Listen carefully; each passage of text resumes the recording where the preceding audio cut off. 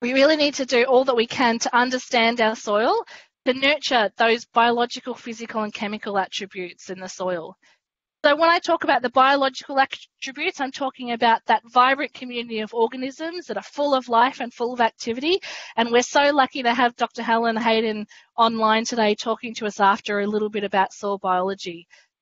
We've got that physical component of soil, which is the makeup of the soil. It's that structural support and creating that home for where the water and the air can exist in the soil that our plants and our organisms need to grow and survive. And then we've got that chemical attribute of the soil, which is what we're going to talk a lot about today in my presentation, which is the minerals, those macro, micronutrients that are required for the plants and organisms to survive. Basically, soil is the lifeblood of our farms, and that's why it's important.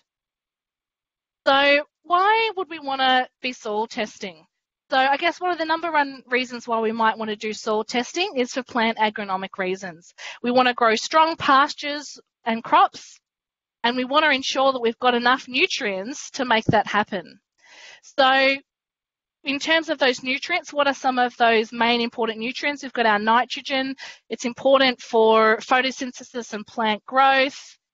We've got our phosphorus, important in, also plant growth and the blooming of the plants and the roots. We've got our potassium, which helps build the proteins in the structure and the quality of the products and the helping the plants actually and soil fight off disease. We've got calcium, which is essential in the plant cell wall development. We've got our magnesium, which helps activate the enzymes, and really important in chlorophyll, which is the green stuff that helps the photosynthesis. We've got our sulfur, which is essential for proteins and enzymes as well. And then we've got our trace elements, our micronutrients, iron, manganese, copper, zinc, boron, fluoride, and molybdenum.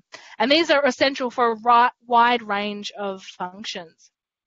So, we soil test because we want to understand what those are in our soil, but there's also some other reasons why we might be wanting to soil test. And I guess that's why you guys are here. You're thinking about, why would you want to soil test your land and how can we do that? So some other reasons are you want to establish a baseline soil nutrient status across your farm. You want to understand what do you have, or you've purchased some new paddocks and you understand what's on your property, but you want to understand what's the status of those new paddocks.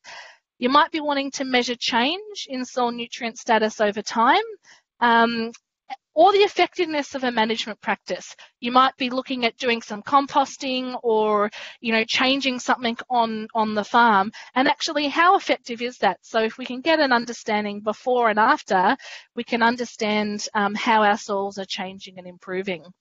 It might be about investigating a problem or an issue on the farm or a paddock. It might be about understanding differences across the farm. So there might be some red soil and black soil. You might be hills on your slopes, or you've got your really good areas and your poor areas, and you want to understand, well, why are they different?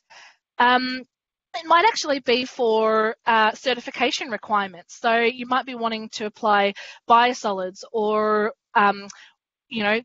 organic status or carbon credits or whatever that might be, and you might actually need to get some kind of certification saying what you have on your property. And part of that, I guess, is of also avoiding that we don't give excess nutrients to our plants, and we don't have the accumulation of the soluble salts that we don't want in our soils. It might be that you want to develop a plan for some variable rate application of fertilizers on the property, or it might be as simple as something like you just want to understand what the pH is across the property or a paddock, and is there a need for liming. So there's lots of reasons why we might be soil sampling. A lot of the soil sampling that we talk about and do is the 0 to 10, the topsoil sampling, but I just wanted to touch on why we might want to sample deeper than that. We might want to be looking at, is there nitrogen, sulfur and water deeper in the soil profile? We might want to see if there's any layers of nutrients that are there that we don't know about, that aren't mobile in the soil, so that we could change some practices to access those nutrients. It might be about seeing if there's any subsoil constraints or toxicities. Do we have acidity? Is there boron issues? Is there subsoil acidity or alkalinity? It might be about just getting a better understanding of physical characteristics. So what's some of our potential water holding capacity, or what about the texture of our soil deeper? Might be about establishing effective root growth as well, or just in general the size of the nutrient bucket. So how deep are those nutrients sitting in the soil? Or it might be about wanting to establish some deeper rooted species. So you might be wanting to establish a lucerne paddock or some other deeper rooted plants, and then they might not be growing well, and you just want to investigate why that is. Okay, so we know that why we want to be sampling. Well, when should we be doing this sampling? So I guess there's a few different reasons, and one of those times might be you're wanting to make management decisions during a season, or just getting general soil investigation or establishing a farm baseline. So for that kind of soil sampling, the best time is active growing season, where there's a high demand of soil nutrients for the plants, which tends to be for us in our area, so late winter to early spring, where there's consistent soil moisture. So essentially now, and that's why we've got this webinar today, because it's a great time to get out in the paddock and take some soil samples. But we also want to make sure it's not too wet as well. So what about if we want to make management decisions before the season starts? So in a cropping situation, it might be you want to take your soil sample immediately prior to planting a crop. That's around the March-April time, when that seed bed is as close to final preparation it's going to be, that nutrient status is as close to what there's going to be when the crop starts growing, so you want to understand what's going on. Or it might actually be you've got a new paddock and you want to establish a pasture in there. You're converting it from whatever it was into pasture, and you want to get an understanding of what's there.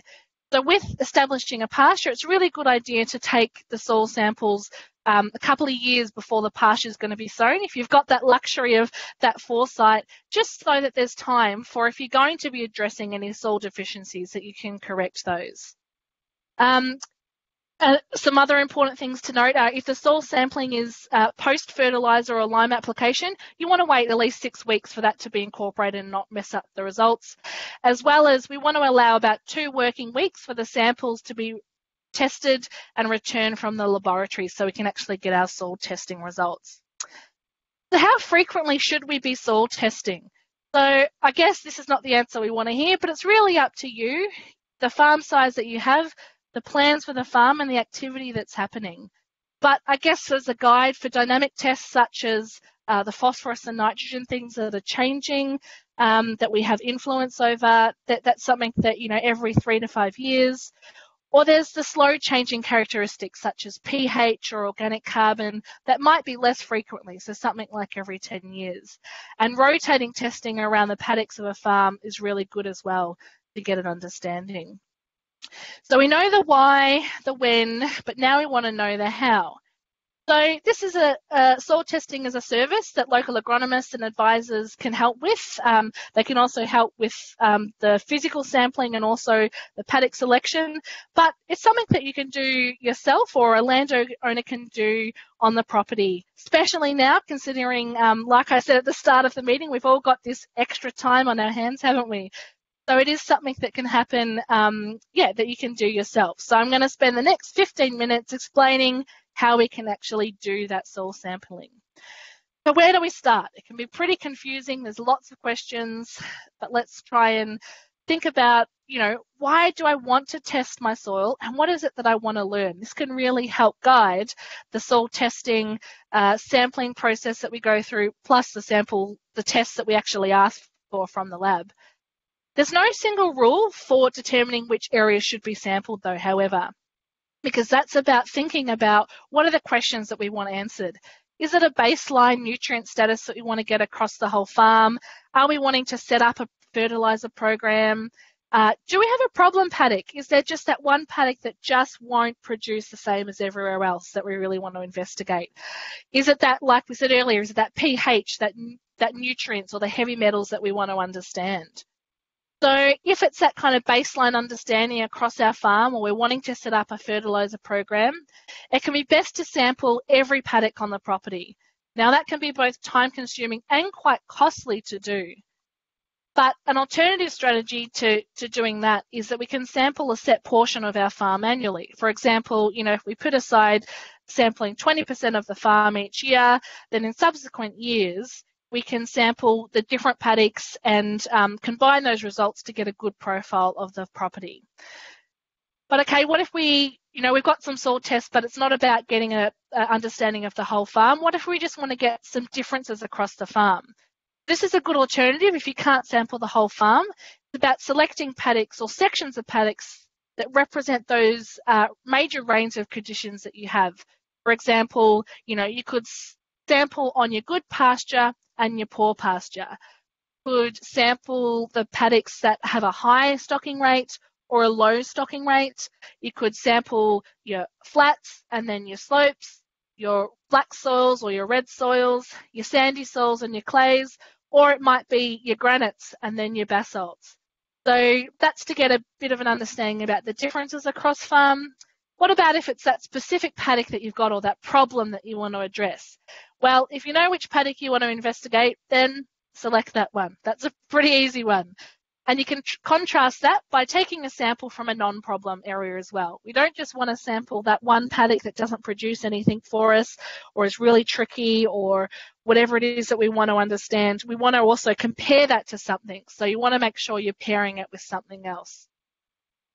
We might be wanting to understand the change over time. So therefore, you want to be resampling paddocks that you've already sampled so that you can get an understanding about those management practices or how soil fertility might be changing.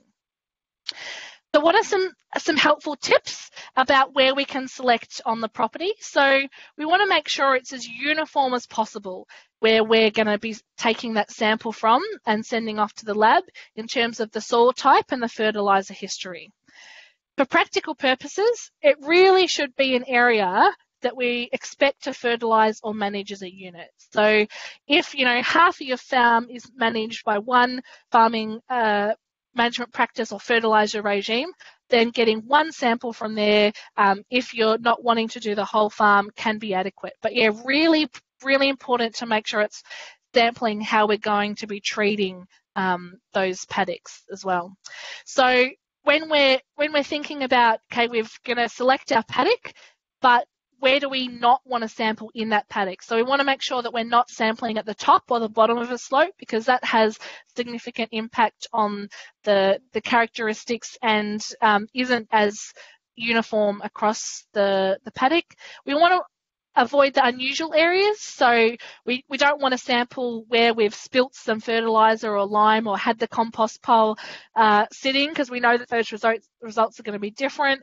We want to stay away from the fence lines, the gates, the camping areas where the stock are going to be camping or where those water troughs are. And we definitely don't want to have urine patches. And we've got the image to the right that we can see, you might have your paddock selected and you've got a gully. You want to avoid the gully as well because it's just such a small proportion of how that paddock functions. So in terms of the fence lines, it's best not to sample within 10 metres of the fence lines, those gates, those troughs or those trees. So printing out a farm map and then drawing the where you don't want to sample and drawing those lines can be really helpful to get a good understanding of the farm. And so it's really important as well, once we've selected where we're going to be taking the soil sample from, that we want to mark down where that sample's taken from for future reference. So however you note your records, just making a record of where we've actually taken those soil samples from and what paddock we're selecting. So what do you actually need when you're soil sampling? So, if I had all my equipment with me, we have soil corers and augers that we can use, which usually go to the depth of 10 centimetres, but we don't necessarily, everyone doesn't have access to a corer. So a simple spade can be used. So we can dig a V into the soil, and this is another reason why this time of year is great, is because, hopefully our soils have enough moisture in there that this isn't too tricky.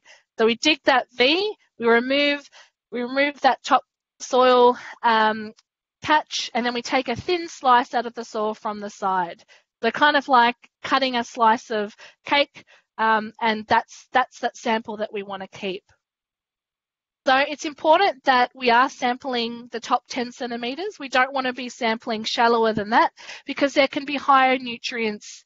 We'll get a higher nutrient reading than is actually available for the growing plant. We want to place the cores when we take them between chunks of pasture green matter. We want to remove that from the sample because, as we know, the green stuff is full of nutrients that aren't necessarily in the soil either. So we just want to remove those. And to obtain a representative sample, what we need to do is we actually just can't get away with digging one little hole and taking a slice from that. We need to combine from a large area and a large number of places within the sample area or the paddock that you've decided. And the more cores that we combine, the more representative that final sample will be, and the better advice we can actually have. And so I guess the going advice that we have is to take at least 20 to 30 cores for that sample. So why might we need to take those? So I've put up an image here, which is from the McAllister Research Farm. And what this represents, this is Olsen p-values from a paddock, and it just indicates the highly variable nutrient status that we can see across a paddock. So if we're going to treat this paddock the same, this paddock is going to be fertilised or managed the same. We're not going to be able to actually manage each little individual spot there individually. So we want to get that average, that representative number. So if we took a sample near the gate, we can see we've got 40, 30, 24, 19. We're going to get a much higher reading than if we take it, below the trough where we've got 9, 9, 8, and 9. So that's why we want to composite and take as many samples as we can so that we can get rid of that variation and get a best representative sample. So how do we actually sample those paddocks? And once we've chosen where on the farm that we want to sample, we need to decide how that we're actually going to be doing that. So in terms of paddocks that are less than 20 hectares or 50 acres, we want to take those cores, as we said earlier, from 20 to 30 sites evenly across the paddock. So if it's a regular shaped paddock, that's as simple as just moving around the paddock and taking those cores.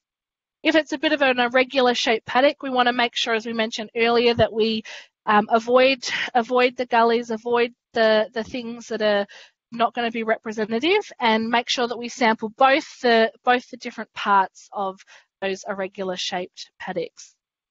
So what about if we've got larger areas that we want to sample, if they're more than the 20 hectares or the 50 acres?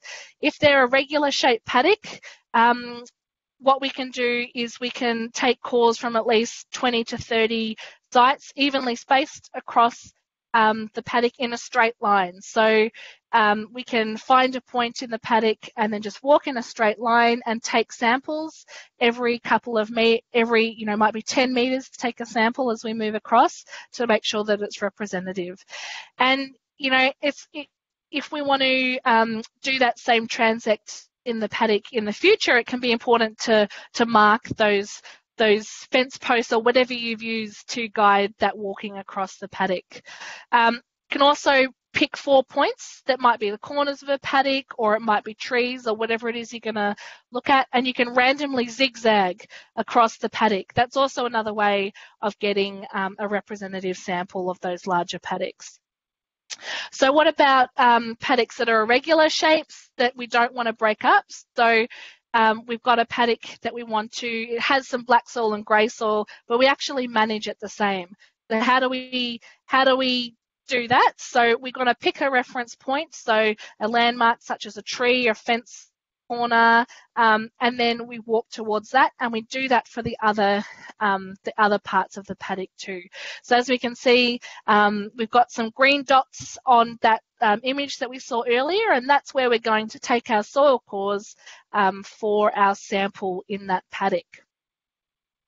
So one of my colleagues, Greg Becker, put together a soil sampling video, and I don't have time to show it today, but it's a fantastic little video, and that Jason's going to send through a link of resources after these webinars. And yeah, I highly encourage you to watch it's about 3.5 minutes, and Greg basically talks about everything that we're talking about today with some really, really good tips and tricks. So I'm really thankful to Greg, who's put that video together on YouTube. So what I talked about earlier was the 0 to 10 subsoil sampling, but what about if we want to do some subsoil sampling? So like the topsoil, the 0 to 10, we want to do a composite.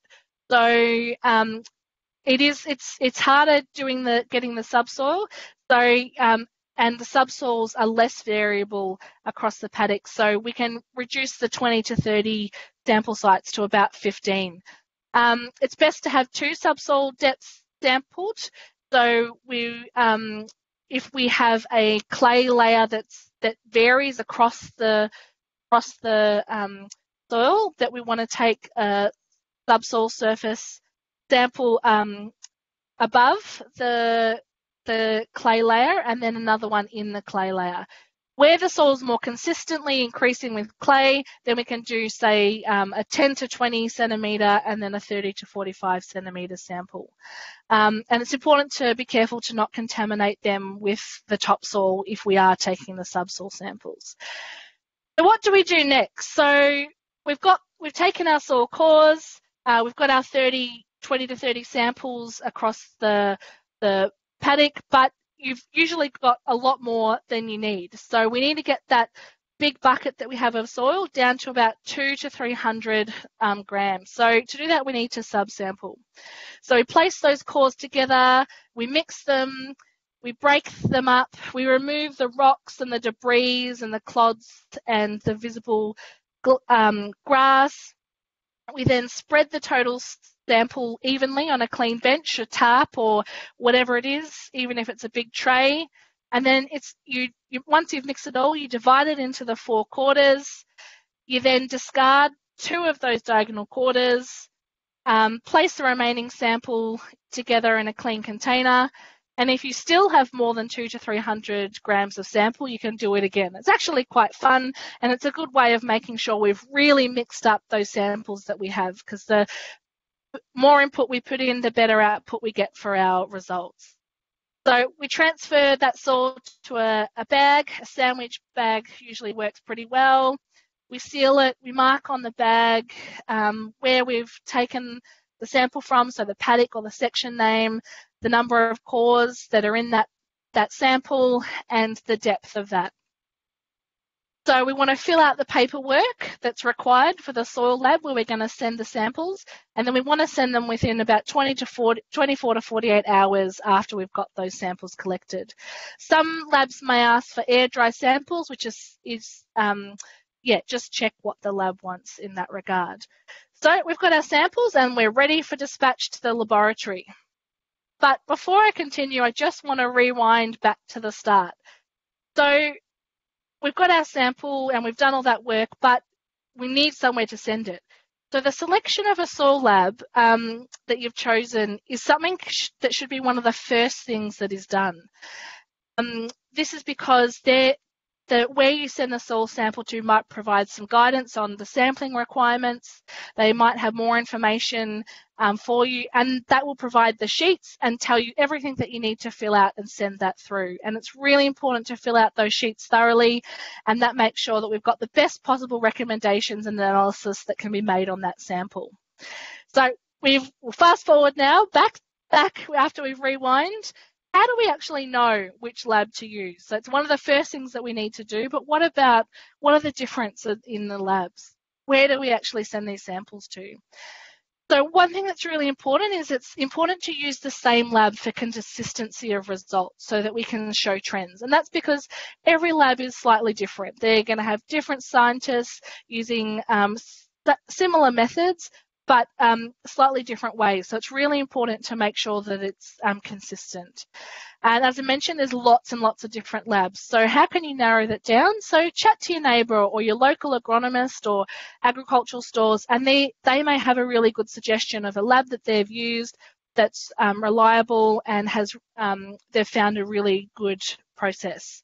Another way is you can do a Google search, such as Soil Labs Victoria Grazing, if you're after grazing, or Soil Labs Victoria Cropping, or orchards, or whatever it is. And you're not bound to using Victorian labs, but the recommendations that you'll get from the results, often the different labs will have different testing that they've done in those areas. So a Victorian lab, we can assume has done a lot of the testing to understand their results in Victoria.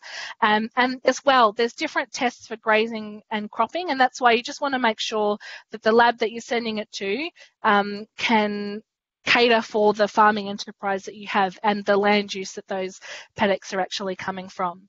It's really important to check that the labs have some accreditation. And there's two different types of accreditation. There's the AgVic accreditation, or the NATA, and what this means is that the results are reliable. It's not someone just saying, just doing whatever practice they want to determine a result and telling you something. There's actually a process that these labs are following to get those results. So there's the AgVic, which is the Australasian Soil and Plant Analysis Council, and then there's the NATA. So these two symbols are really important to look for, and after you've done your Google search or you've had your chat to your local ag store or agronomist, really easy to find this information out. You can ask them and you can see that they've got this accreditation, and then you can have some confidence in knowing that your results are reliable. Interesting of note, some labs also do compost and manure sampling, and it's important to take a subsample from the product if you're going to use that. But also, if you're going to be buying a compost or manure or any of those products, you're well in your right to ask for an analysis of those. So that should be provided to you. But if it's a compost you're making on your property and you want to understand what the nutrient status is of those, some labs will do tests for those as well. What things should I actually ask for in my soil test? So there's simple and there's comprehensive tests, and that means that there's a range of costings from about $50 to $150 per sample, and that's just a guide, and that really depends on what you're asking for. So as I mentioned earlier, it's important to get the right test for the right paddock use, because some tests are better for cropping soils, some are better for pasture soils, some are better for grape production soil, some are better for orchards, and so it's important to make sure that the lab is doing the right tests for that. So if we're getting a first soil test, it's important to make sure that that's a comprehensive one. Subsequent tests maybe don't need the full comprehensive soil test analysis, but for that first one, it's quite important too. And it's also important when we're thinking about what we want to know from those soil tests to remember to ask ourselves, why do we actually want to get the soil test in the first place? If it is just that you want to understand your pH, that's all you need to ask for. If it is that you just want to understand your heavy metal status, that's what you need to ask for. But in terms of a comprehensive soil test, say for example for our pasture, we've got our Olsen and our Colwell phosphorus tests, we've got our PBI, which is our buffer index, we've got our potassium, our sulfur, we've got our pH, we've got our exchangeable aluminium, electrical conductivity, so our, measure of salinity, chloride, our nitrogens, ammonium and nitrate, organic carbons, exchangeable cations, and texture and soil colour. So these are all the things that can be included in a comprehensive soil test. So what about for cropping? So I've highlighted some differences there. We can see that if we're getting a comprehensive soil test for pasture compared to cropping, they can actually be quite different things that we're asking for. So that's just important to note. And just pointing out, for example, so why are they different? So we've got the Olsen P measure of how they actually do that soil test, and that's really good for pasture. So that's been, lots and lots of research has been put into that, really good phosphorus curves, and so that test and that number can be a good understanding for a pasture. But that isn't the same for cropping. The Olsen P doesn't really help explain the phosphorus level in a cropping situation, but the Colwell measure of getting phosphorus is. But something important to note, if you're going to get a Colwell P, then you also need to get a phosphorus buffering index. And some of this might be a little bit too confusing, but we will be doing a soil test interpretation workshop coming up, so all of that will be explained in there. So what else could I ask for in my soil test? So those are the things that are kind of in normal comprehensive soil tests, but there's other things that we can ask for as well. So we can ask for heavy metals, more soil physical tests. We can ask for total nitrogen, total carbon. That includes all the different forms of carbon and nitrogen that will be available over time, just not the immediately ones available. You can ask for other trace elements. But what about soil biology? Is that something that we can ask for in our conventional chemical testing? The answer to that is no. And luckily we've got Helen online to talk about that in much more detail coming up, so we're very thankful for that.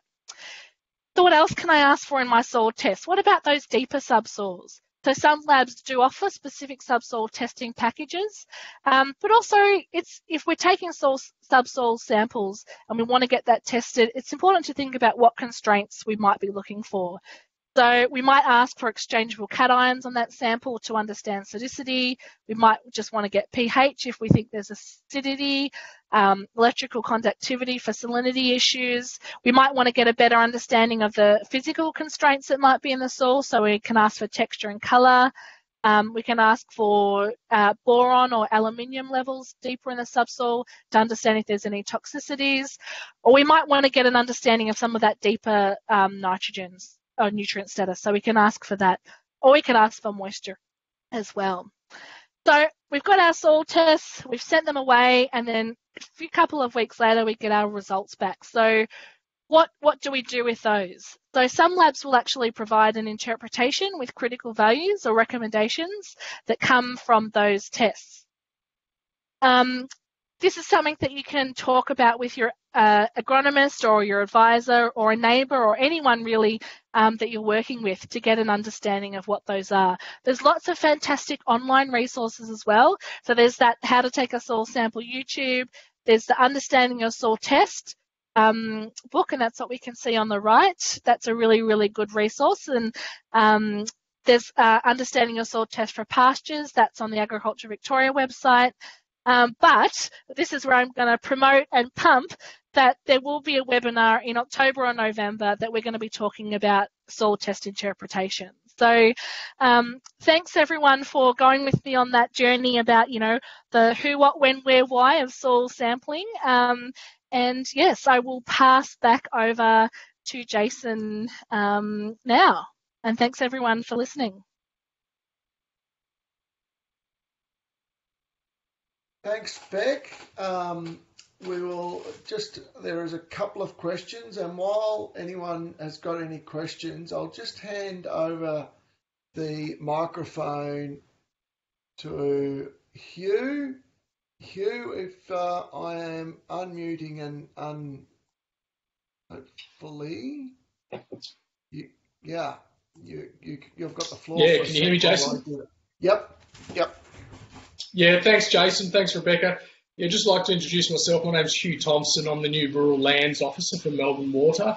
And for nearly 10 years, Melbourne Water, through the Rural Land Program, have supported programs that have worked with hundreds of landholders in the Upper Maribyrnong catchment. The Rural Land Program assists landholders and community groups with technical and financial assistance, including sessions on whole farm planning, field days, farm walks, and speakers on best practice management. The Rural Land Program has also assisted over 70 landholders in the Emu Creek, Boyd Creek and Deep Creek upper subcatchments, which are our priority areas. We have funded on-ground works including riparian fencing, revegetation, weed control programs, dam decommissioning and the establishment of off-stream watering points on a dollar-for-dollar basis.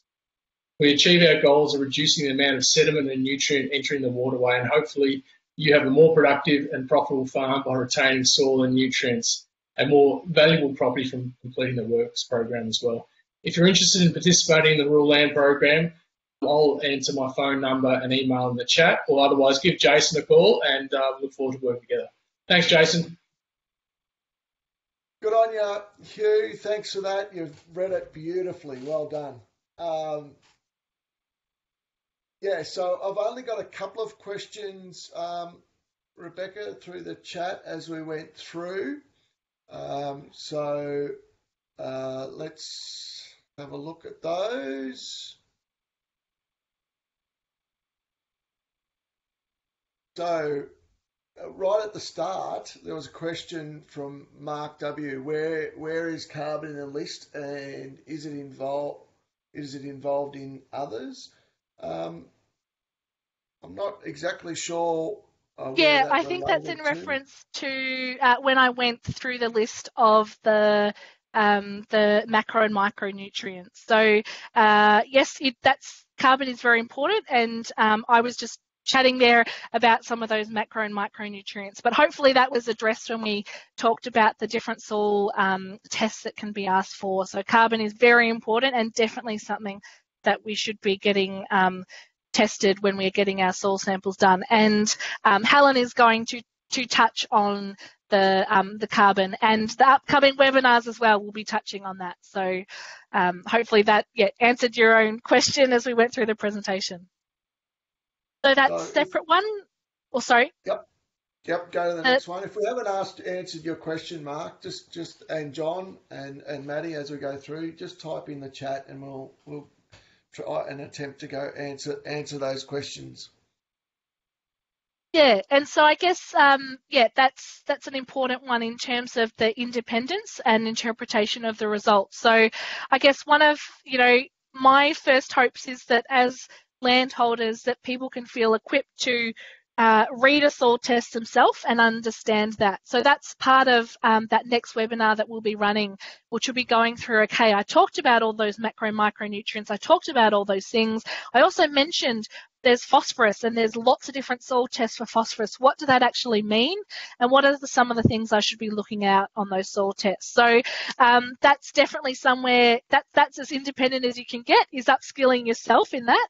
And that's why that resource, that soil test, understanding of soil test, soil test interpretation that was created by the Goulburn Broken CMA is a really fantastic resource because it goes through all of those different important soil tests and what some of those values are and why they are important. And I think someone commented in the list as well that they had a recommendation of an independent agronomist. And yeah, there's lots out there, and just chat around. I think there's lots of fantastic agronomists and advisors that will be able to talk to you about those soil test results and to give you an understanding about what they actually mean. So hopefully that's answered that. In terms of the relationship between soil chemistry and weeds, so that's definitely not an area of my expertise, and hopefully something that Helen might be able to touch on a little bit in terms of the soil biology part of that question. So I don't know if that's something that I can take offline and try and answer for you in time to come. But yeah, so thanks everyone, and I did put my details up, and Jason will send those through if you do have further questions. Yeah, so there's another question there in the chat. Does AgVic have a relationship with Regenerate groups? So in terms of that, I'm not 100% aware of all the different groups. I know there's a lot of regeneration ag groups out there, and in terms of like our relationship with those is that my job, I'm pretty lucky. I get to talk to whoever wants to hear about soil. I'm happy to come along and present about soil. So whether it's soil health, and Jason will talk about that coming up. That will be a practical workshop that we'll run probably next year now, and things like this. So in terms of if there's groups out there, in terms of the Regeneration Ag or that Regenerate Ag group, the relationship would be that, we can have presenters come along and work with those groups. We do work closely with the North Central CMA, and they have different programs and different groups as well. And similarly, coming along, presenting to those groups and sharing our knowledge and insights about soil. Okay, that looks like it. So we'll now hand it over to Helen, and Helen will go through her presentation. Over to you, Helen.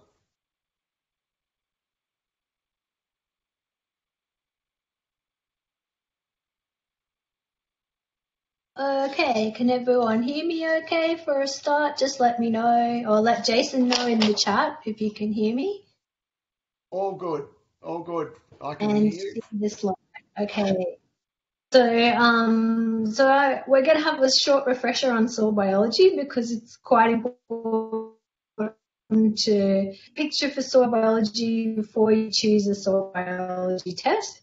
And one thing that's really good between my talk and Beck's is that how I sample soil is exactly the way that Beck just explained it to you. So whatever test you do choose, if you're interested in soil biology testing, you should check what guidance the lab offers. But the way that I do my soil biology testing is the exact way that Beck just explained hers. So a bit about me. I'm not an extension person. I'm a researcher. So I'm happiest when the experiments that I've done on people's farms. And generally, I do a lot of DNA and RNA work. So I do sequencing of soil, mostly. But I do also do extension because I see it as a two-way street. You can learn from me, but I also learn a hell of a lot from you. So as an overview, I'm going to talk about who lives in your soil, what are the functions of those organisms, what are some of the tests available for soil biology, and what you can do yourself on farm. So here's the visual picture of all in your soil to kind of get us starting to think about them for this component of the talk. And the reason that it's a triangle is that generally the bigger organisms are in soil, the less abundant they are. And the key thing to think about this is if we damage any of them or their habitat, they will also take longer to recover. So down the bottom is loads of bacteria and fungi and different cell and chains of cells. And with those organisms, if we lose some bacteria, there might be another bacteria that will do the same function. But this isn't the case with a lot of the larger organisms. So let's put some names to them. We generally have 4 groups, the microflora, microfauna, mesofauna, and macrofauna, so small to big. And in the microflora, that's where we've got all the microbes, so the bacteria and the fungi. And you need a microscope or even an electron microscope to see these organisms. But they have some really important functions. So some of those functions are organic matter turnover, nutrient mineralization from that organic matter. They're really important in aggregate formation, and they're really important that as they can either cause disease or they can suppress disease. If we go to the size, now we've got the protozoa and the nematodes. So these are things that are more mobile through the nutrient cycling, but we still need a microscope to see them. And then we've got the mites. So the biggest collembola or springtails, you can see them with the naked eye. And with mites, and some of their important functions are that they can create pores in soil, they can fragment plant residues, they're important for predating on the smaller organisms. So that's where they get their food source. And then we have the much bigger organisms that we can see. So from 2 millimeters to 2 meters,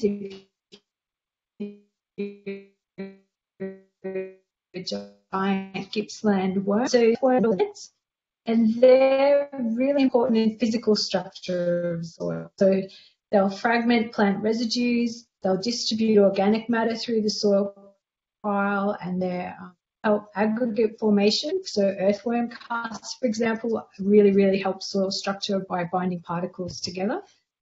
And we can see these either with the magnifying glass or directly with our eyes. So giving names to some of these groups, we have the ecosystem engineers. These are all our bigger organisms, and they'll alter the physical structure of soil and influence the rates of energy and nutrient movement. So if we think of earthworms, they move through the soil profile. That's important in physical structure, so it helps aeration and water movement, so we get better drainage, and then roots have a pathway to move as well through the soil, and then they can take organic matter down through the profile. And then we have the transform fauna, Helen, and so you can see the pictures of them here, and the springtails of all that. Yes. Can you? Yeah. You're very cracky at the moment, so we might see if we can share via my my screen your presentation and see whether that improves the cracking.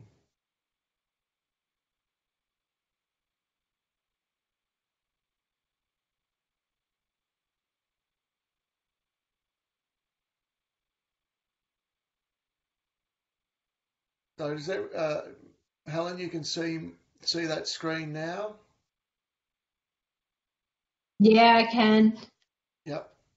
You just have to tell me when to wind through.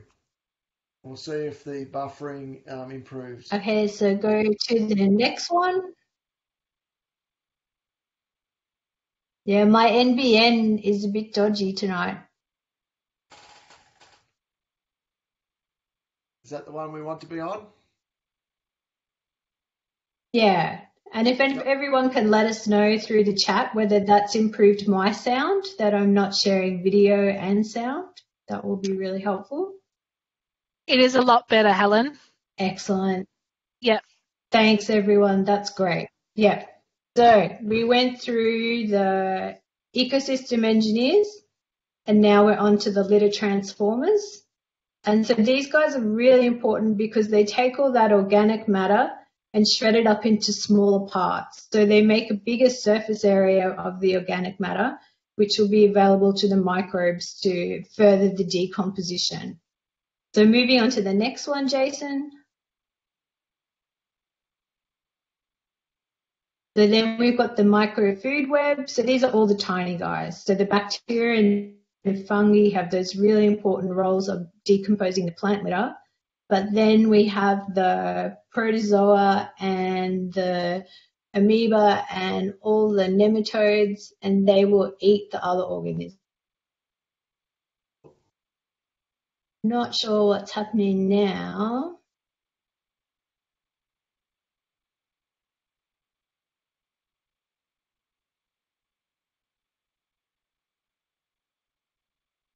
See your screen, Jason.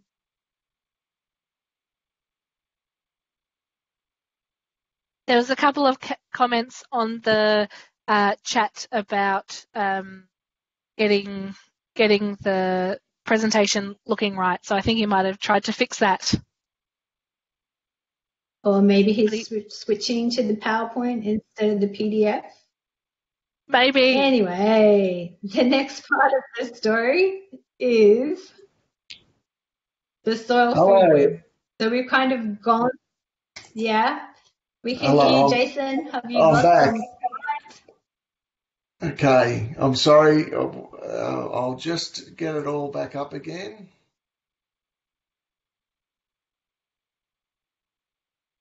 Right, yeah. Excellent. So if we can get that soil food web, yep, get that up. Yep. So this is the way that we can put together all the organisms. And so we have the plants are the first part of the soil food web, that they're producing organic matter as they grow, as they die through their roots. And then as animals graze them, we have the manure and waste from the animals as well. And then the bacteria, fungi, and nematodes feed on that. So that's our second trophic level with energy and carbon transfer going on. And then we've got our third trophic level where the protozoa and nematodes and earthworms and arthropods feed on those bacteria and fungi and nematodes.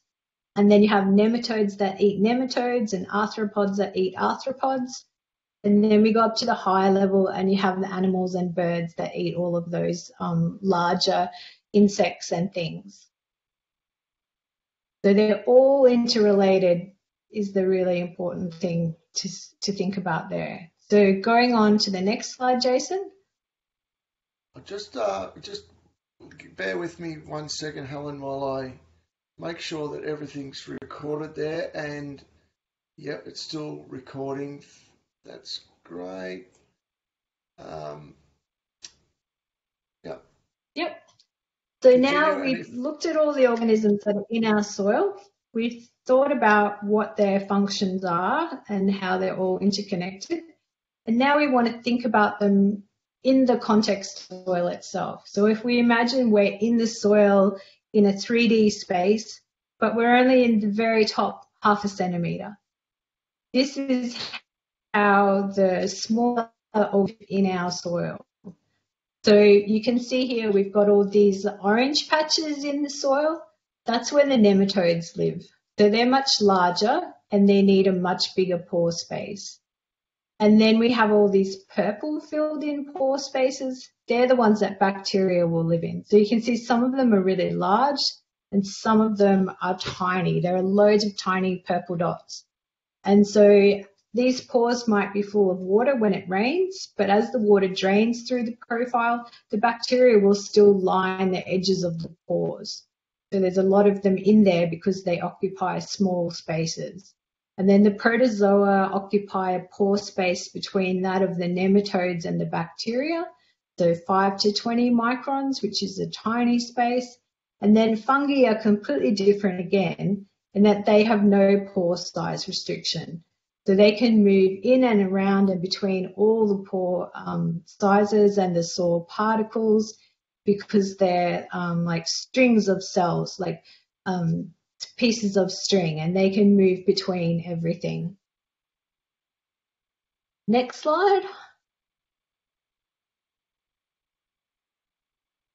So within the soil, we have some hotspots where you'll have microbes in really big numbers.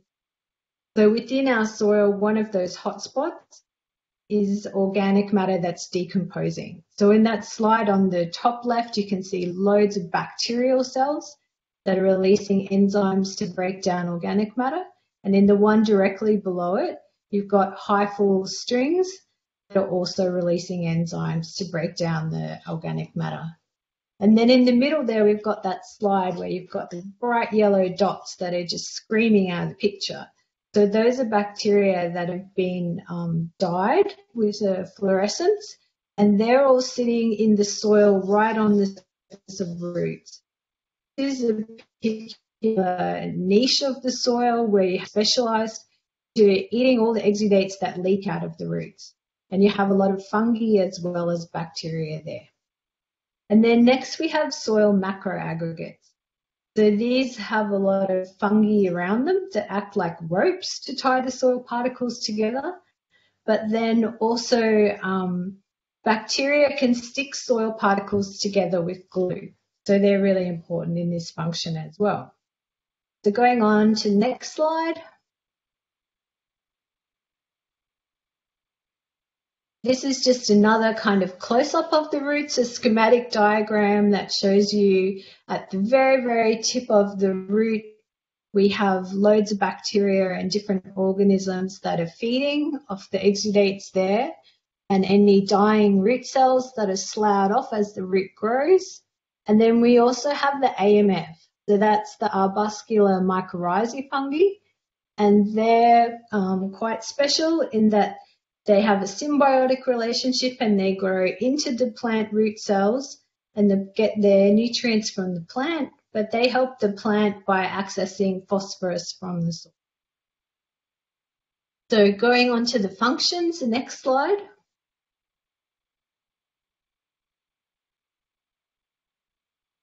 If we just sum them all up, the functions that soil biology do as a group are decompose plant residues. regulate plant nutrient supply, so they do transformation of nitrogen elements and then also other nutrients. They improve soil structure. They degrade pesticides and herbicides, so some microbes see that as food source. They regulate water quality, so they can reduce nitrogen from runoff because they can eat that. They capture and release greenhouse gases. So just like us, a lot of microbes breathe out CO2, but some also release methane and nitrous oxide. And then they can also suppress soil-borne diseases. So they can compete with soil-borne diseases and either parasitize them or make antibiotics that stop. So, next one.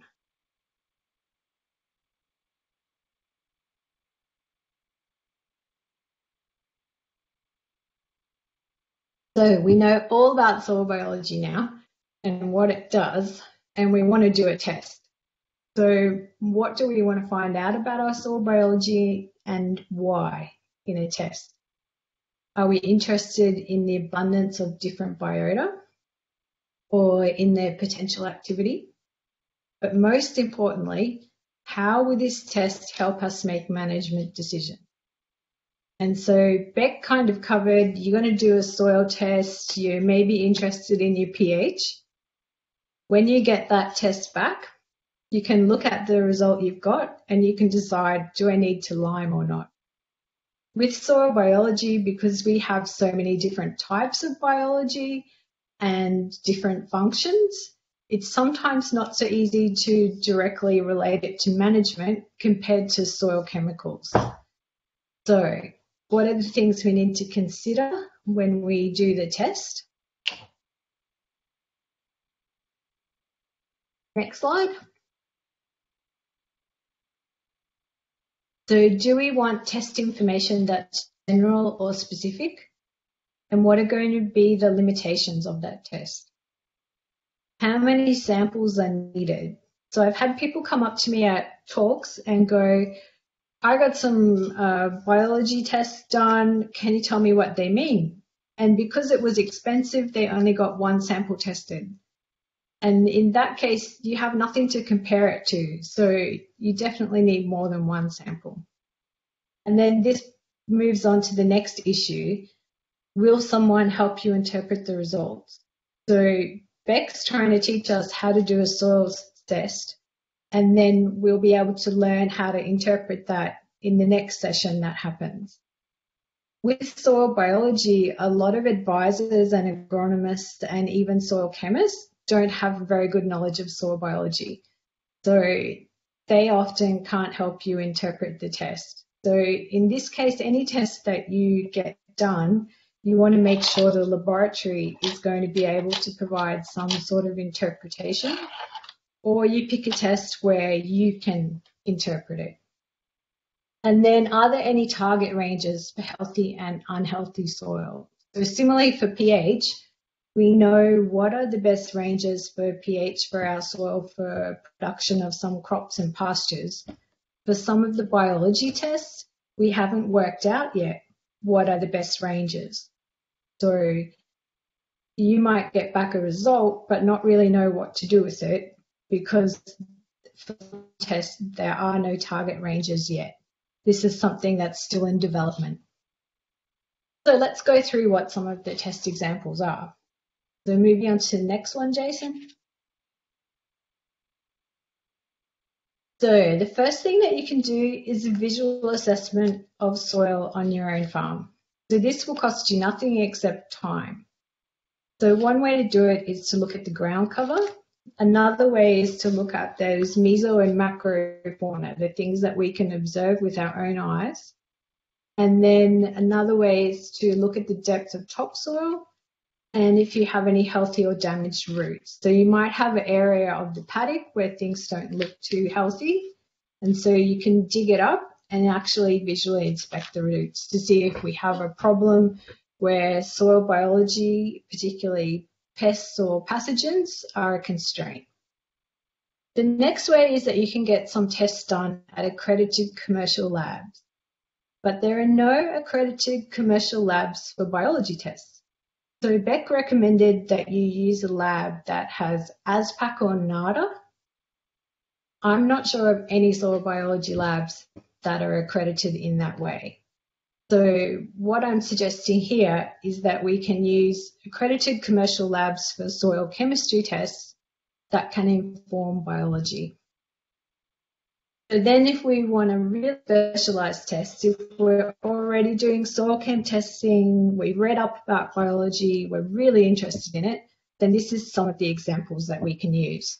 So CO2 respiration is a really low resolution test, but it shouldn't be too expensive.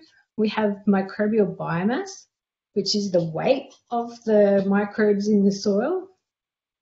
And then we have enzyme assays. So cellulose, you might measure that enzyme, which is really important for decomposition of organic matter.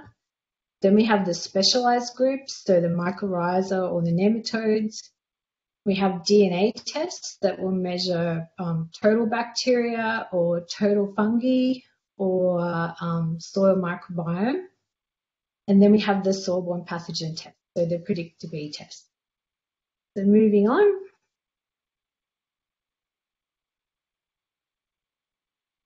So this soil health guide is one produced by the North Central CMA, and it's fantastic.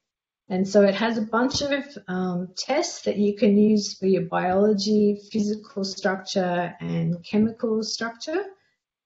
And the biology measures are pretty neat. So the first one is ground cover, and you can see in the top right there, there's a bunch of different scenarios for how stubble is treated, and then some ratings. So whether there's 20%, 50%, or 80% ground cover. Why is ground cover important for soil biology? The answer is that two of the biggest regulators of soil biology are water and temperature.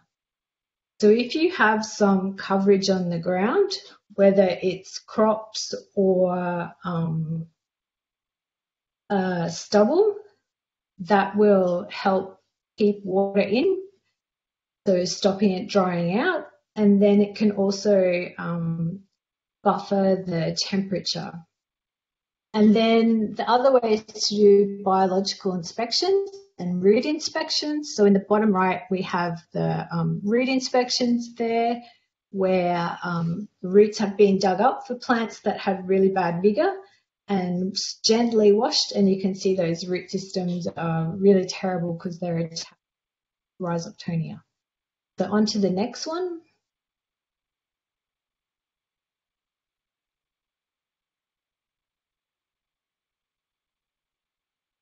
So evidence of soil biological activity. So this is a test from that North Central CMA book, and you basically dig up a 20 centimetre square, so 20 by 20 on the side and 10 centimetre deep, and you pull the soil apart and you look to see how many different organisms you have and then how many of each kind there is. So in that picture on the top right, we can see an earthworm.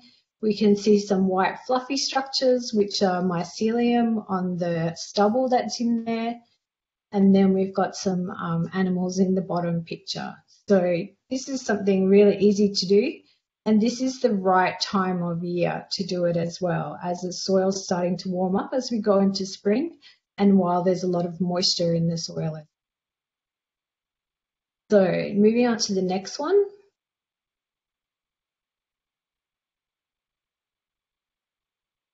So accredited lab tests, and by this I mean NADA or ASPAC. So I can see there's some comments in the chat about different labs being accredited for soil biology. They might say they're accredited, but they're probably not NADA or ASPAC accredited. So if you're NADA accredited, it's a really high standard. If you're ASPAC accredited, mostly they have their methods published, and I'll talk a little bit more about that. So one thing you can do is use your soil chemical measures as an indirect measure of soil biology. So if you're already doing this testing, you can look at the results you already have. For example, for soil carbon, I've got two soils where we have a poor one and a good one. and they're calcareous sandy grey loams. And what we've done is take measures of the soil chemistry down the profile, and you can see for the poor soil that the organic carbon is quite low and it drops down the profile. But for the good soil, it's quite consistent down the profile and practically double. So why organic carbon as an indirect measure of soil biology? One, it's the food source of soil biology, and then soil biology is actually a component of that organic carbon. So that's a really good measure, and you can also use that to benchmark how your paddock's going, and then you can monitor it over time as well. So going on to the next one. So this is the exact same paddock, and we took the other half of the soil sample. So half of it went to the chem lab. The other half went to a commercial lab that does soil biology tests. And you can see here that we've had one of their particular test packages done, because we've got quite a few different tests here. So microbial activity, microbe groups, useful indicators, and then nitrogen. And so they're in our poor growth and good growth paddocks. So the microbial activity is the CO2 respiration. How much CO2 do these microbes breathe out? And we can see that for the good paddock, it's double the bad paddock, which is similar to our organic carbon measure. And then similarly for the soil microbial biomass, that is similarly double for the poor growth and the good growth. So the good one is double the poor one. And then we have some other measures here. So we have the total microorganisms. We have the mycorrhiza, so they're the ones that are colonizing in the roots and then have their hyphae go out into the soil. That one, there's quite a large difference between the poor and the good growth. Then we have the microbial diversity and the fungal and bacterial ratio. And then we have a bunch of nitrogen measures. And for me, the big difference here between the accredited lab and the commercial biology labs is that if I want to look up how the test was done for the chemistry labs, I can generally go to their website and see the exact test. And then I can go to a different chemistry lab and see if they use the same test. And I know that every time I send a sample there, it will be measured the same way. But for these commercial laboratories for biology, that's part of their proprietary information and it's part of their competitive edge. So I'm a soil biologist and I can look at some of this data, but I don't know how they did the tests. So the microbial diversity one, I don't know how they worked it out. I've been to this lab's website and there's no information. So some of these tests I think are good, but some of them I'm not sure, because I don't know how they worked it out. And then the other thing is that when I saw these test results, I thought, okay, the microbial biomass carbon is twice as good in the good paddock. Why would that be? So then I went back to the soil chemistry data and used that to support an interpretation of why the good paddock had double the biology. And it was because the good paddock had a better pH, more organic carbon, which is the food, better bulk density, so you're going to have less compaction, and better cation exchange capacity. So, yeah, sometimes you can do these biology tests, but knowing a bit about the performance of the paddock or what treatment you've done to it will help the interpretation. So going on to the next slide.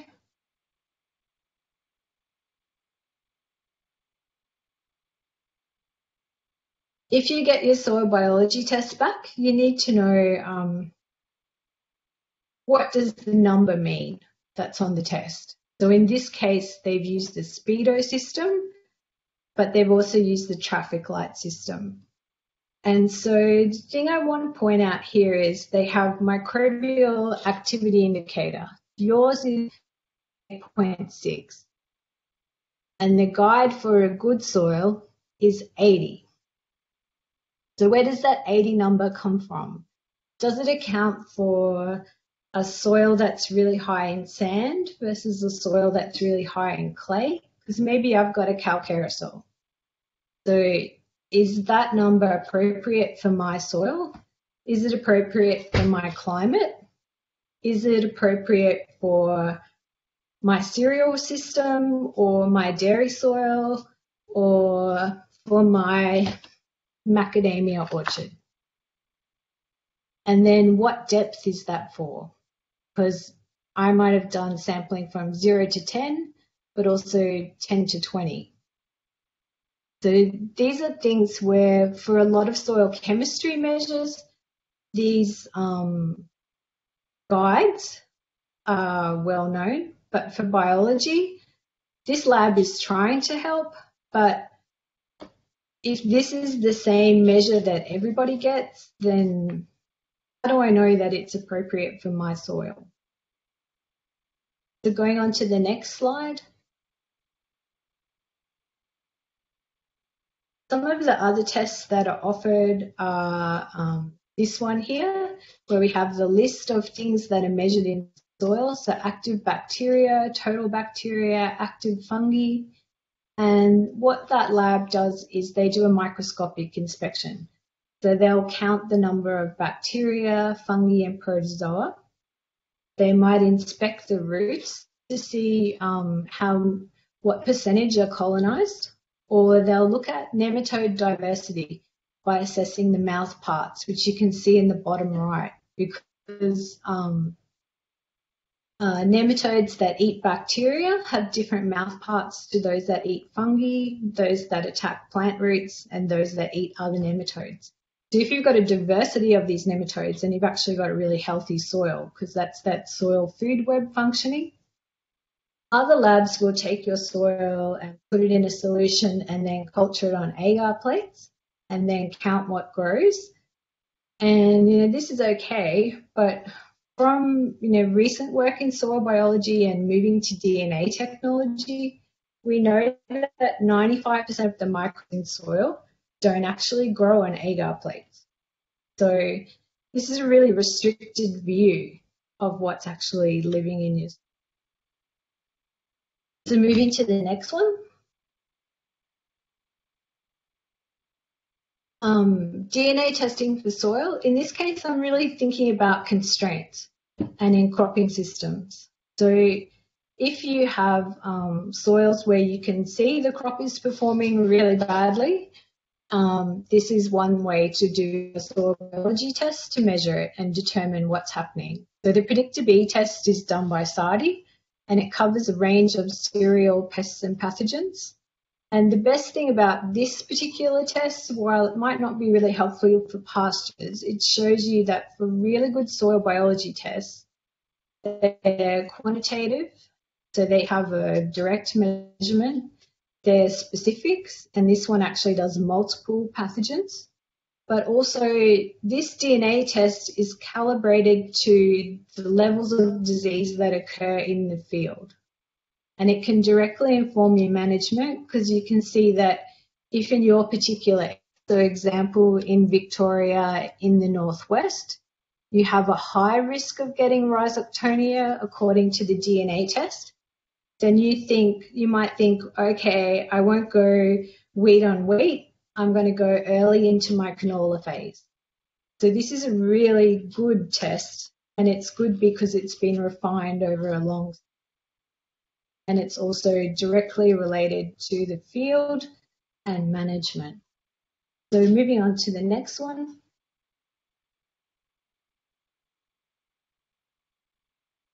So population analysis test. Some of you might have heard of the gut microbiome, where you can get your own sequence by taking a fecal sample and you send it to the laboratory and they tell you all the microbes that live in your gut. You can do the exact same thing with soil. So there's labs in Australia now where you can send them your soil sample, they'll extract the DNA and then they'll do sequencing and tell you all the microbes that are in that sample.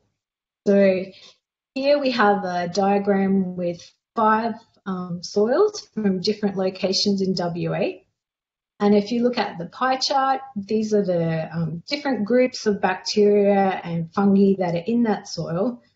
And you can see, just looking at the yellow one, which is called bacteria group 1, that yellow portion changes across the 5 soils.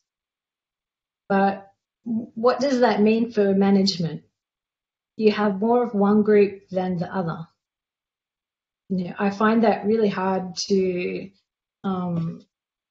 think about, especially when we think about that that's just at a really high level. So this particular test is great for research because that bacteria 1, I would go and do statistics and drill down further and find out what are actually all the groups that are contributing to that difference. And then I'll look at the soil chemistry and see how they relate to that, or see what their function is. Are they involved in nitrogen cycling or herbicide degradation? But just having these pie charts, what can you do with that with management? It's pretty tricky. It's really high level information. And the graph on the right, you can see this is how each dot is one soil sample that's been sequenced. And the closer together dots are, the more related they are. So if you have 2 samples from your farm, they're going to be pretty highly related. And so you really need to see them in the context of other samples from different areas or different soil types, or maybe if you have one field with a pasture and one with a cereal. But even then, how do you turn that into something informative for management? So going on to the next one. So this is another good example of soil biology testing. So the soilquality.org.au website has soil tests for biology, physics and chemistry. And the really important thing here is that they're benchmarked. So they have a traffic light system and they're benchmarked for your soil type and your rainfall across the whole country. It's mostly for cropping and mixed grazing. But this website has some great fact sheets, which might be helpful if people want to go and spend money on soil biology tests. And on the right here, we can see this is soil biology testing for microbial biomass carbon, which is probably the main soil biology test that they use in soilquality.org. And it's a pretty reliable test. I really like this one. And so we have the traffic light system across the bottom. And you can see that 40% of the farms in the Grampians that were tested are at the higher end of the microbial biomass scale, and then a small number are at the low end. But this is a good, reliable test. So if you wanted to start somewhere, I would probably recommend this one because we do have ranges for this test. Okay, so moving on. So you're still keen to test soil biology? What next? So I would say try doing on-farm assessment. Digging it up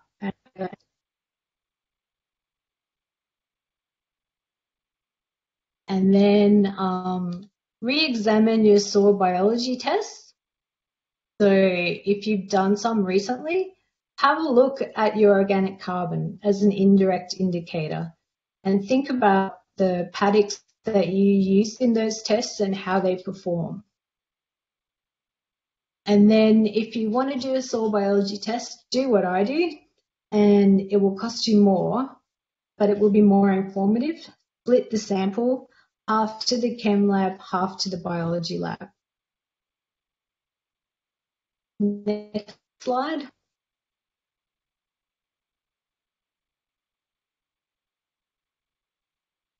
So what if you just don't want to do a test, but you're still really interested in soil biology?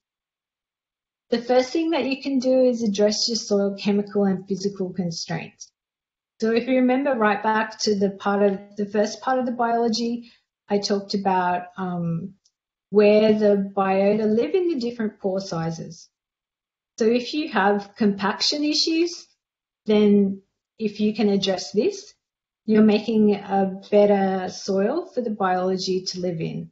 Similarly, if you have acidity or lots of other constraints, if you can address those, then you'll naturally increase your biology by having a better soil. But the thing to remember is that this takes time and you might need to plan it in. Another thing you can do is monitor or increase your soil organic matter, because that's the food for the biology, but it will also at the same time help your soil structure and your water retention and your nutrient retention. So that's a win all around. You can maintain ground cover, so retain stubble or use perennial pasture sometime. You can increase your plant diversity, because having different root systems gives different biology because of the different exudates, and different root systems will break down at different rates. You can be conscious of your application rates of fertilizers, herbicides, and pesticides, because these have different effects on the soil biology. And you can be conscious of reducing compaction by not overstocking. So next slide. So in summary, soil biology is a community of organisms. So sometimes it's difficult to measure one lot of organisms and convert that to a management, or to do DNA sequencing and look at all of them at once in their infinite glory and high level detail and convert that to management action. So you need to have a think about, what you're your tests to do. Exceptions to soil-borne pathogens and pests, big options for ameliorating that constraint, whether it's rotation or cultivar selection or fungicides. So what biology tests do you choose depends on what you want to know. And then to consider how easy are the results to use. So maybe you just want a baseline, you're interested in it, so go do a measurement and see what you get for your good paddock and your bad paddock, or where you've limed and not limed, and then monitor it, or ask questions of the lab. Is interpretation included in the test or not? Some labs charge an astronomical amount for interpretation. How many samples do you need, and what's the best time? So I recommend doing it in spring after rain, because that will stimulate the biological community. But also beware testing services that want to sell you a product to fix what you've just measured in your soil. So I did a search of some of the labs that are currently doing products and was a little bit disappointed that products and tests can be so interlinked with some. So just have a think about that. And that's everything, Jason.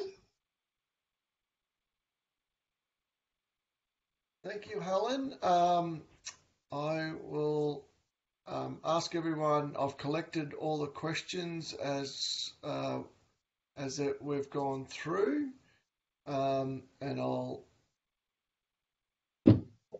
be going through them in 1 second. But just so while Helen just has a break, I'll just talk about what's coming up.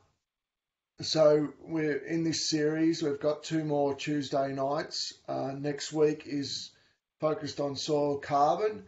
And then the following week, we've got Professor Armstrong talking about grain yields with organic matter. So that's the next 2 weeks. Then we have a week off, and then part of the Healthy Landscapes or Healthy Livestock project run by the Macedon Ranges Shire Council. We've got the local farmers' journey in holistic farming. So we've got a couple of farmers on one farmer on September the 8th, Sam White at Sidonia Beef. Tuesday the 15th, we have Patrick Francis of Moffat Farm. And then on Tuesday the 22nd, we have two farmers that have recently done our grazing course. We'll talk about their transformation. You can look all these up on our website. Just type in mrsc.vic.gov.au sustainable farming, and as Rebecca has talked about, we've got our Understanding Your Soil tests coming up in late October, early November, when Beck has a chance to go away on holidays or not. For those of you who are residents of the Macedon Region Shire or the Upper Colborne catchment, you have the ability to access my services as a free one-to-one practical support on your property to talk about grazing management, and as I mentioned, the regenerative grazing short course for this year starts on October 5th, and we've adapted that to be partly online and partly in the paddock. But if you are interested, this is really subsidised, this course, so it's a great opportunity for you to learn some information about grazing if you have some livestock on your property. So here are some of the questions, Beck and Helen. So I'm just going to make sure that I have Beck unmuted to answer some of these. Beck, I'll just get Judah. But the first one, I suppose I'll go to you, Helen, was the question that was posed in that first one that Beck had sort of handballed over to you. Is there a relationship between soil chemistry and weeds? I don't know much about weeds. I'm sorry. Okay, no worries. Beck, are there any that are specialised for certified organics, so the labs? I assume that's what Anthony is talking about there. So I guess if it's in regards to certification for testing organics, any lab that's doing any soil tests, the testing will be the same for an organic property opposed to a non-organic property, because the tests are the same. If it's in regards to like getting a soil test to get a certification to prove that you are organic, I'm not 100% sure I'm not really aware if there is any or what the processes are for that. So if you have any more details about that specific question, Anthony, then feel free to send that through to Jason or myself and I can tease it out. But hopefully something in there answered something for you. Okay, Helen, I see that you answered this one through the chat, but for those that aren't accessing the chat. Yeah, so just as there are bacteria that consume methane, that produce methane, there's also archaea and bacteria that eat methane as a food source. So most of the generators are things that live in paddies or soils that are anaerobic or waterlogged. I think that's either Helen or Beck. You're obviously typing away and we can hear you. So the next one, AgPath is an accredited soil biology testing lab, Hugh, also MicroWise in South Australia, I believe, by Dean. Do you have anything to add? Yeah, I can't see any evidence of accreditation on the website. So, yep. But anyway, it's not for me as a Vic government employee to say who's better than anyone else. But there is a level of reliability that comes with accreditation. So, and micro-wise, that particular lab, which is actually Microbiology Labs Australia, yeah, they're quite a good lab, but if I go to a soil chem lab, I can see the exact test, and while I know that some of the micro-Y stuff is based on scientific publications, when I publish a scientific paper, I have to put the method there so that anyone who wants to repeat my research can do the exact same thing. And this is not the case with some of the biology labs because they're trying to protect their IP. So, okay. The next question. Hi, Helen. If there is a need for calibration to make meaningful result, who funds or coordinates that research? From Brad. So Soil CRC is actually really interested in this. And there was a project on it that got funded but didn't go ahead, unfortunately, which was going to tackle some of this kind of issue of looking at getting ranges for high and low performing soils. So it's still something that needs to be done. And so it will either eventually happen through the Soil CRC or through a R&D that's very interested in soil biology. So the hardest part of doing that is probably what tests to choose, because you need to choose something that can be done by a commercial laboratory so that it's useful for farmers. And then there's the issue of if you're going to put ranges on these things, they need to be for particular soil types and also climate. And then probably the extra layer of management or cropping or, agricultural system. Because these three things are going to determine what biology is in the soil.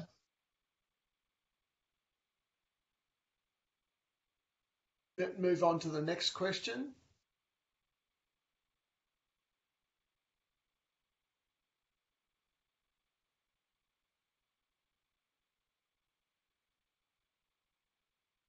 Helen, what would some of these biology tests help farmers understand if they're managing their fertility and carbon in a good way? Yeah, I would say that they would, Gary. I'd say that if you're already doing the chem tests and you've got a good handle on that, then do the biology tests to see if when you increase your soil fertility, you're increasing your biological activity or the amount of biology in your soil. So, but yeah, you really don't want to be moving into biology testing, I think, unless you've got a really good handle on all the other stuff, addressing constraints and even understanding your soil chem test. So the same, just moving down, for example, if a farmer wanted to improve poor soil by managing the soil carbon, would there be a benefit in soil biology test as against a soil carbon test? I would say do both. And which because the labs soil test for biology is not going to increase unless the carbon does. Yeah. And which labs test for microbiology, biomass, carbons, and nitrogen? The SVP in WA used to do it, and then they decided that it was too labour intensive, which is why a lot of chemistry labs don't do biology tests, because that's one chemistry lab that used to do one. I do know a lab in South Australia that does do that test. So Microbiology Labs Australia do it. And I'm just going back up to see if there was a couple of more questions there. Why cropland soil carbon could improve without fertiliser in a dry land, the soil biology or is there another reason? Okay, so I'm not saying don't use fertiliser. I'm saying just go easy on the fertiliser, because a classic example there is mycorrhiza. that if you have too much phosphorus, then the mycorrhiza don't work as hard to get phosphorus for the plant. And similarly, if you have too much nitrogen in the soil and you've got a legume and you've gone to the trouble of inoculating it, then the rhizobium won't be as so active in fixing nitrogen if there's a lot already in the soil. So sometimes we don't need a lot, but if we do use the fertilizer and we get really good plant growth, that's also great for the microbes, because then you'll have a lot more root material and a lot more exudates, but also there are microbes that eat nitrate and ammonium. So it's a balance. Okay, that's all I can see there at the moment. So what I'm going to do is just unmute you all, hopefully, and if you can unmute yourselves at the top as well, you can show your appreciation to Rebecca and Helen in the usual way. So thanks, guys. That was terrific. Thanks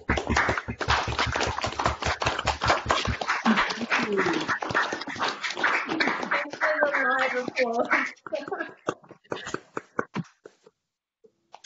Well done. And stop.